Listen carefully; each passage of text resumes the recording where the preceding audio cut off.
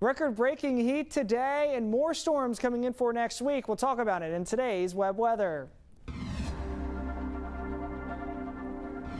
We hit 95 degrees for a preliminary high temperature today in Sherman, Texas. This will break our daily record high temperature for this state. Last one was back in 2017, so 7 years ago, of 93. But right now we are seeing heat index values over 100 degrees for some because of how humid and how hot it is out the door right now. We do have technically a severe weather risk, mainly for this evening. A level 1 risk out towards McCurtain County, just large hail and damaging winds. We won't have to worry about a tornado threat with this or for the one tomorrow, where Cook County is under a level 1 out of 5 risk. I know we just got hit by that powerful tornado there, but you won't have to worry about it. Just some potential quarter-size hail and 60-mile-per-hour winds, as well as Love County and portions of Grayson County in that as well. But Memorial Day is looking good. North wind, sunshine, 91 for a high temperature. Storms arriving for the overnight hours by around 10, 11, 12 at nighttime. For this evening, those storms are going to be very isolated if they do indeed actually happen out towards southeastern Oklahoma. They will all taper off relatively quickly. Then as we head in towards Monday night, we're going to have those storms arriving, mainly straddling the Red River.